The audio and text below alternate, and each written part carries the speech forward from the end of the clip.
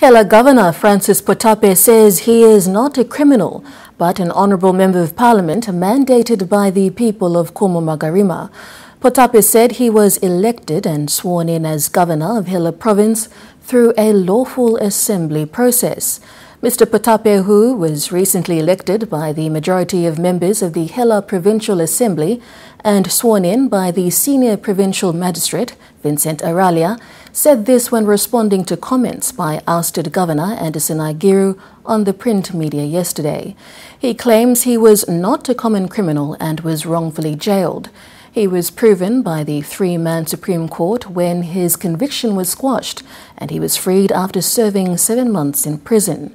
Gabriel Bego reports.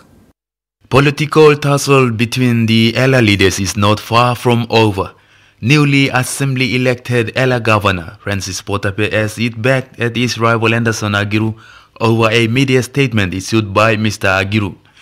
Mr. Potape says what Mr. Agiru said in the print media paints a bad picture of him holding a public office, and he must make it clear that he is not a criminal holding the public office.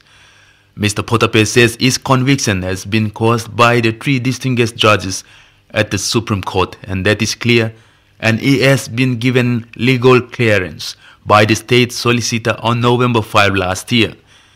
He says as a national leader, Mr. Agiru has the right to say issues of national importance that will affect the country, but he should have gone further to ask the Speaker to seek reference on other members of Parliament who have been found guilty and dismissed by the Leadership Tribunal if they can return to hold public office. Potape challenged Mr. Agiru to respond to 13 allegations leveled against him and that warranted his ousting by the Provincial Assembly, and to take the matter to court if he is not satisfied with him elected by the Assembly as Governor of the province. Gabriel Bego, NBC National News, Port Moresby.